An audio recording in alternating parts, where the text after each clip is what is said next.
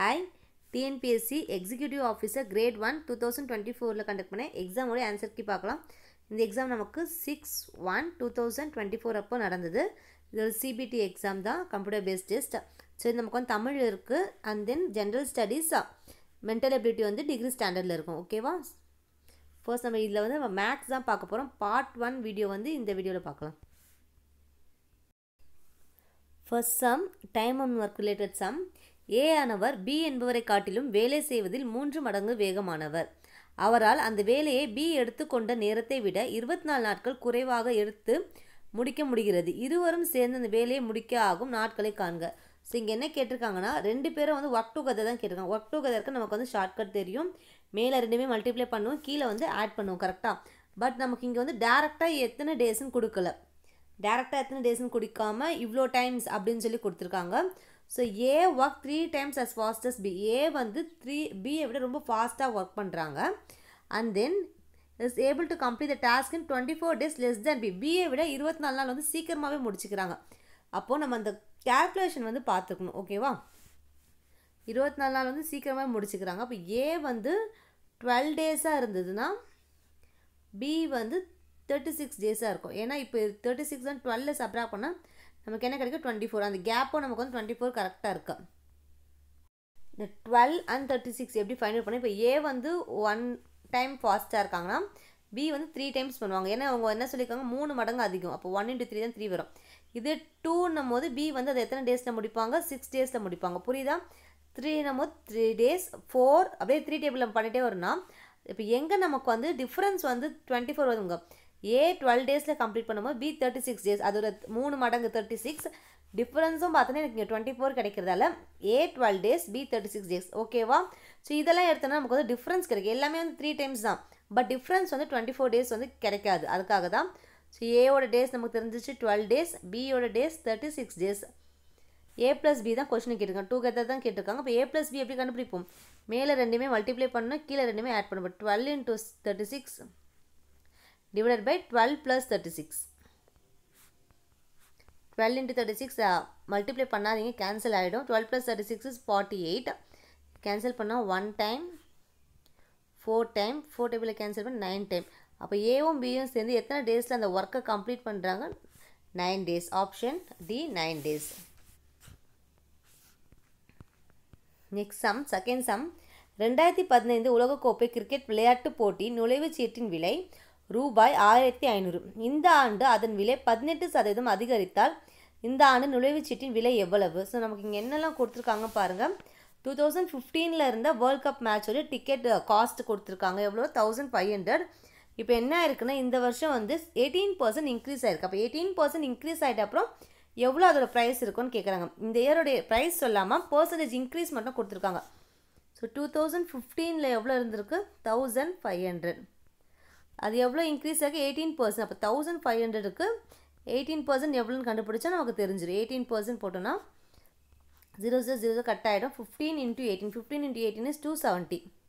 So இப்போ என்னென்னா, already 1500 அவங்க என்ன பண்ணியிருக்காங்க? சோல்வ் பண்ணியிருக்காங்க. அது கூட இப்போ இந்த 270 ஆட் பண்ணோன்னா இப்போ கரண்ட்டாக எவ்வளோ ப்ரைஸ்ன்னு தெரிஞ்சிடும். 1500 + 270 1770 rupees. இப்போ அந்த டிக்கெட்டோட விலை எவ்வளோ இருக்குது? 1770. Next sum. ஸோ நெக்ஸ்ட் நம்ம ஸ்பெஷல் சீரிஸ் ரிலேட்டட் சம். நம்ம ஆல்ரெடி இந்த மாடலில் நிறைய பார்த்துட்டோம். சேம் நம்பர் கூட நம்ம பார்த்துருப்போம். ஸோ நமக்கு வந்து என்னென்னா, க்யூப் வேல்யூ கொடுத்துட்டு ஆர்டினரியாக இருக்கிற நேச்சுரல் நம்பர்ஸோட வேல்யூ கேட்டாங்கன்னா ரூட் எடுக்கணும். பிகாஸ் இதோட ஃபார்முலா n இன்ட்டு இங்கே கே இருக்குது, கே எடுத்துக்கலாம். K into K plus 1/2 the whole square இதோட ஃபார்முலா. இங்கே இதோட formula K into K plus 1/2 மட்டும்தான். அப்போ இந்த ஸ்கொயர் நமக்கு இங்கே வரும்போது ஸ்கொயர் ரூட் ஆகிடும். இப்போ 44100 நம்ம என்ன பண்ணுவோம்? ரூட் எடுக்க போகிறோம். ஏன்னா நமக்கு இது வேண்டாம், இது மட்டும்தான் நமக்கு வேணுன்றதால ஸ்கொயர் நமக்கு ரைட் ஹேண்ட் சைட் வரும்போது என்னாகும்? ரூட் ஆகும். இது ரூட் எடுத்தோன்னா இது எப்படி ஸ்ப்ளிட் பண்ணலாம்? 441 into 100 ஸ்ப்ளிட் பண்ணிக்கலாமா? ஏன்னா உள்ளே நமக்கு வந்து பர்ஃபெக்ட் ஸ்கொயர் நம்பராக வந்துச்சு. அதுக்காக இது பார்த்தோன்னா என்ன? 21 into 21. 100 வந்து 10 into 10. 2 21க்கு ஒரு 21 ரூட்லேருந்து வெளியே வந்து 2 10க்கு ஒரு 10. So 21 into 10 is 210. Answer is 210. Option A. Next sum. What is the next number of this sequence? So number கொடுக்காம ரோமன் லெட்டரில் கொடுத்துருக்காங்க. இப்போ ஃபர்ஸ்ட் நமக்கு வந்து 10 20 வரைக்கும் தெரியும். அதுக்கு மேலே நம்ம தெரிஞ்சிருந்தால் இதை வந்து கண்டுபிடிக்க முடிஞ்சிருக்கும். கொடுத்துருக்கிறதுல என்னென்ன வேல்யூ கொடுத்துருக்காங்க பாருங்கள். இது வந்து 5. ஸோ இப்போ கொடுத்துருக்காங்க 5. This implies 5. Next 10 20. This is what 20. So நமக்கு இது எல் மட்டும் கொடுத்தாங்கன்னா 50. அதுக்கு முன்னாடி பிஃபோரில் கொடுத்துருக்கிறதால இது என்ன 40. ஸோ இது பாருங்கள் 5 10 20 40. இப்போ 5 + 5 10. 10 கூட 10 ஆட் பண்ணால் நமக்கு 20. 20 கூட 20 ஆட் பண்ணால் 40. இப்போ 40 + 40 = 80. ஸோ ஆப்ஷனில் 80 எதுன்னு பாருங்கள். பிஃபோரில் இருக்கும் போது நமக்கு லெஸ் பண்ணி சொன்னோன்னா அப்போ 50 60 70 80. ஆப்ஷன் சி தான் இதோட ஆன்சர் 80. நெக்ஸ்ட்டு நம்பர் என்னது 80. அடுத்து 2 எண்களின் கூடுதல் 36. மேலும் அவற்றின் ஓர் எண் மற்றொரு எண்ணை விட 8 அதிகம் எனில் அந்த எண்ணின் சிறிய எண் காண்க. ஸோ 2 நம்பர்ஸ் உடைய சம் என்ன சொல்லியிருக்காங்க 36. One number X is other by 2. So நமக்கு அந்த நம்பர் ஒரு நம்பர் எக்ஸ்னா இன்னொரு நம்பர் அதை விட 8 வந்து அதிகமாக. அப்போ எக்ஸ் கூட 8 ஆட் பண்ணால் எல்லாமே ஆட் பண்ணால் எனக்கு என்ன கிடைக்குது சம் வந்து 36. ஒன் நம்பர் நான் எக்ஸ்ன்னு எடுத்துக்கிறேன். இது அதை விட எப்படி இருக்குது இன்னொரு நம்பர் வந்து 8 அதிகமாக இருக்குது. ஓகேவா, அதனால எக்ஸ் + 8ன்னு எடுத்திருக்கேன். ஆட் பண்ணது எல்லாமே ஆட் பண்ணால் 36. X + X 2x. 2x + 8 = 36. 2x = 36 - 8. 2x = 36லேருந்து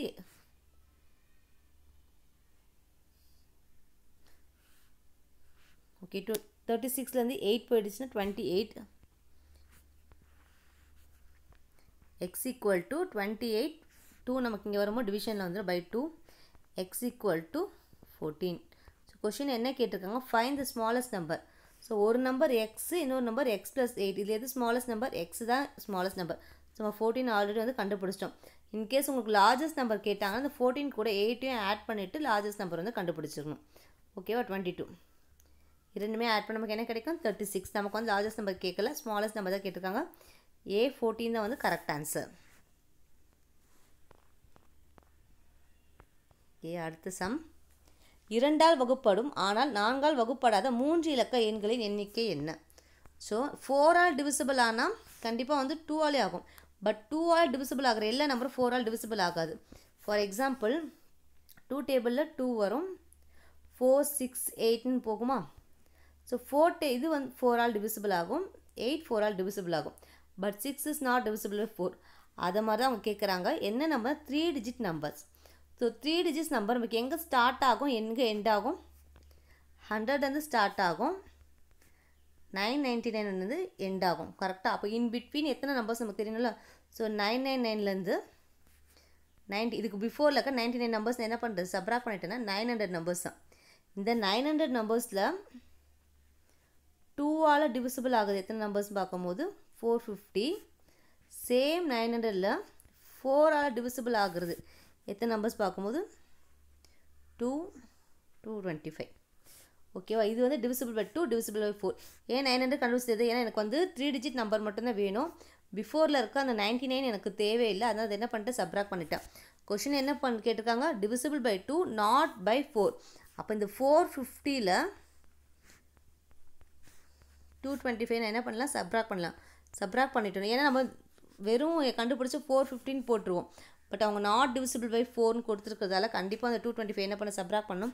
subtract பண்ணால் நமக்கு கிடைக்கிற ஆன்சர் 225 தான். So answer is option B 225.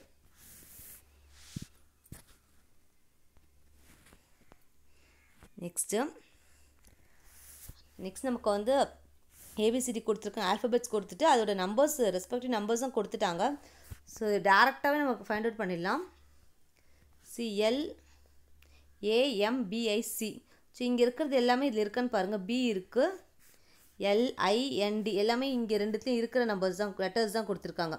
கரெக்டாக. ஸோ L இருக்கிறது நமக்கு இங்கே என்ன இருக்குது 8 இருக்குது. ஸோ இப்போது L இருக்கிறது இங்கே நம்ம என்ன 8 ரைட் பண்ணிக்கலாம். B எத்தனாவது லெட்டர் 1 2 3 4 1 2 3 4 4th என்ன இருக்குது 7. ஸோ 7. L ஆல்ரெடி ரைட் பண்ணிட்டோம். I சை இங்கேயும் இருக்குது, இதுலேயும் இருக்குது, இது செகண்ட்லேயே இருக்குது. அப்போ நம்ம செகண்டில் இங்கே என்ன இருக்குன்னு பார்க்கலாம்.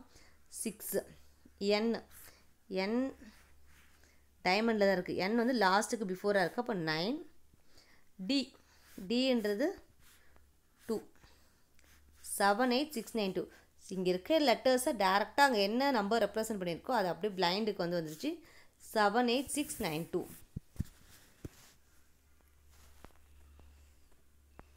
ஓகே, நெக்ஸ்ட் நமக்கு வந்து ஆப்ரேஷன்ஸை வந்து இன்டர்சேஞ்ச் பண்ணி என்ன வரும் கண்டுபிடிக்க சொல்லியிருக்காங்க. Plus stands for multiplication, into, and then minus stands for divide, into stands for plus, and then divide stands for minus. இந்த value of 12 minus 3 plus 5 into 20. So அவங்க சொன்ன கண்டிஷன் படி ஃபர்ஸ்ட் நம்ம என்ன பண்ணிடலாம், சேஞ்ச் பண்ணிட்டோன்னா 12 மைனஸ் என்ன இருக்குது, டிவைட் ஆகிருக்கு. ஸோ 12 டிவைடட் பை 3 ப்ளஸ் வந்து இன்டூ ஆகிருக்கு, இன்டூ 5 மல்டிபிள் சிம்பிள் ப்ளஸ் ஆகிருக்கு, ப்ளஸ் 20. நம்ம இங்கே எப்போவுமே என்ன யூஸ் பண்ணுவோம் கொடுத்தாங்கன்னா எல்லா ஆப்ரேஷன் இருந்தால் போர்ட் மாஸ்டர் யூஸ் பண்ணுவோம். இங்கே ப்ராக்கெட் இல்லை, ஸோ ப்ராக்கெட்டாக விட்டுட்டு அடுத்து எனக்கு டிவிஷன் நம்ம ஃபர்ஸ்ட் நம்ம வந்து இம்பார்ட்டன்ஸ் எது கொடுக்கணும், டிவிஷன் கொடுக்கும்போது 12 divided by 3 is 4 into 5 plus 20. Division முடிச்சிட்டோம். அடுத்து மல்டிப்ளிகேஷன் பண்ணும்போது இங்கே என்ன இருக்கும், 4 5s are 20, 20 ப்ளஸ் 20, லாஸ்ட் நமக்கு ப்ளஸ் மட்டும்தான் இருக்குது. 20 ப்ளஸ் 20 இஸ் 40. ஸோ 40 தான் answer, option A. Next sum. அடுத்தடுத்த இரு இயல் எண்களின் கூடுதல் 75 எனில் அவ்விரு எண்களை காண்க. Find the 2 consecutive natural numbers whose sum is 75. So இது ஆப்ஷன் வச்சு நம்ம கண்டுபிடிச்சிடலாம். அடுத்தடுத்துன்னு சொல்லும்போது கண்டிப்பாக வந்து இது ரெண்டும் வராது. அடுத்தடுத்து 35 36 வந்துருக்கும், இங்கே 36 37 வந்துருக்கும். ஸோ இது ரெண்டுமே நமக்கு அடுத்தடுத்து வரதான்.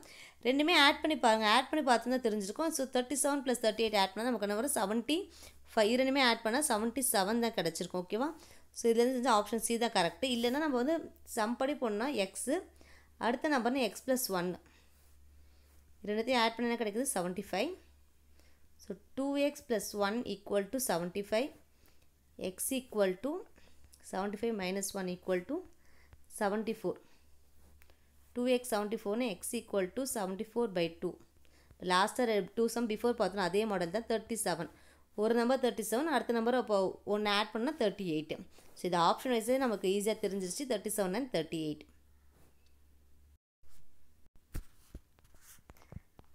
Next sum. அமுதா ஒரு சேலையை 18 நாட்களில் நெய்வார். அஞ்சலி அமுதாவை விட நெய்வதில் 2 மடங்கு திறமைசாலி. இருவரும் இணைந்து நெய்தால் அந்த சேலையை எத்தனை நாட்களில் நெய்து முடிப்பார்? நமக்கு வந்து ஏபி கொடுக்காங்க, நேம் கொடுத்துருக்காங்க, அமுதா அண்ட் அஞ்சலி. அமுதா வந்து எத்தனை டேஸில் முடிக்கிறாங்க, 18 days.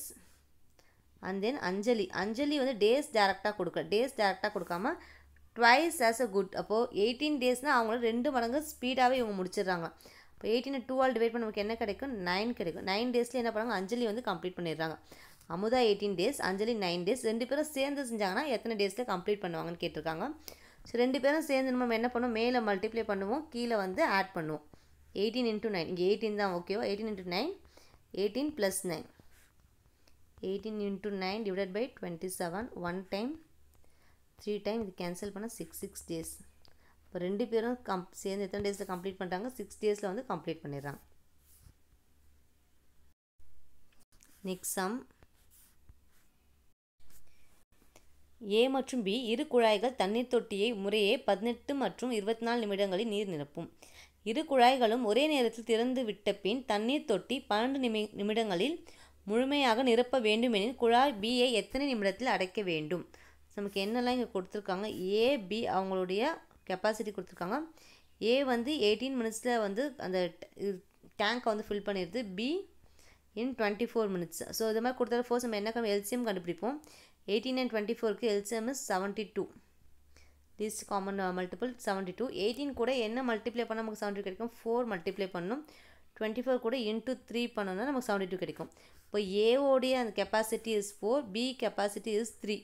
கொஸ்டின் என்ன கேட்டிருக்காங்க, ஒரே நேரத்தில் திறந்து விட்ட பின் தண்ணீர் தொட்டி 12 நிமிடங்களில் முழுமையாக நிரப்ப வேண்டுமெனில் குழாய் பிஏ எத்தனை நிமிடத்தில்? ஸோ பிஏ வந்து அடைக்க போகிறாங்க. அப்போ ஏ வந்து என்ன பண்ணுதுன்னா அந்த 12 minutesஸை வந்து டேங்கை வந்து ஃபில் பண்ண போகுது. கரெக்டாக 12 minutes and then A ஓட capacity என்ன 4. ஸோ அப்போ 4 மல்டிப்ளை பண்ணால் 48.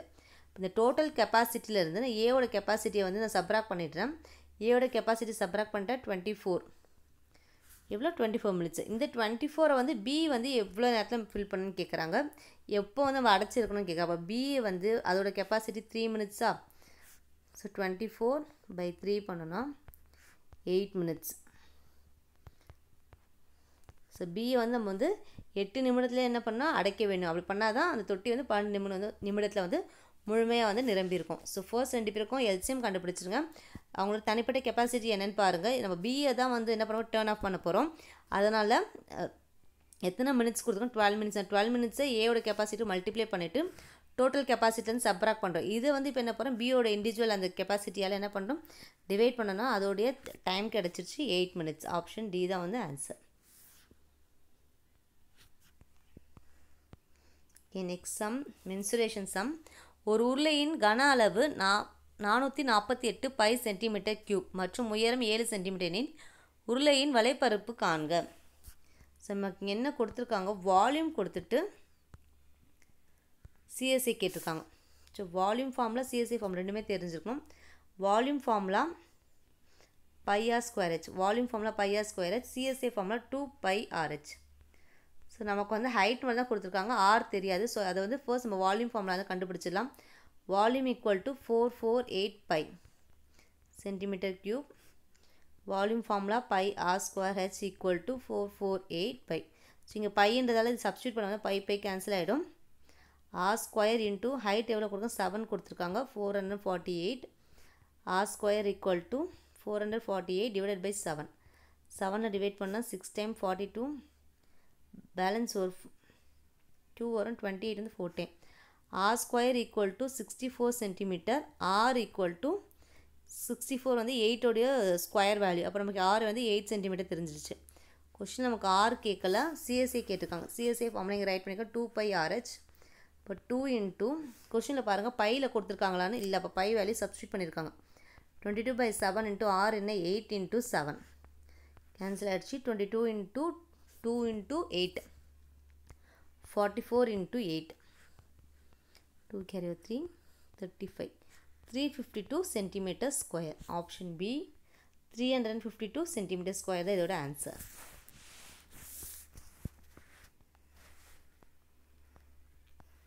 நெக்ஸ்ட் நமக்கு ஃப்ரஸ்டம் ரிலேட்டட் சம் கொடுத்துருக்காங்க. ஒரு தொழிற்சாலையின் உலோக வாளி கூம்பின் இடைக்கண்ட வடிவில் உள்ளது. அதன் மேற்பரப்பு மற்றும் அடிப்புற விட்டங்கள் முறையே 10 மீட்டர் மற்றும் 4 மீட்டர் ஆகும். அதன் உயரம் 4 மீட்டர் இடைக்கண்டத்தின் வலைப்பரப்பு. ஸோ நமக்கு என்ன கேட்டிருக்காங்கன்னா, சிஎஸ்எஃப் பக்கெட். பக்கெட் நம்ம என்ன எடுத்துக்கணும், ஃப்ரஸ்டம் தான் எடுத்துக்கணும், ஃப்ரஸ்டம் ஷேப் தான் எடுத்துக்கணும். அதோடைய டயாமீட்டர்ஸ் கொடுத்துருக்காங்க.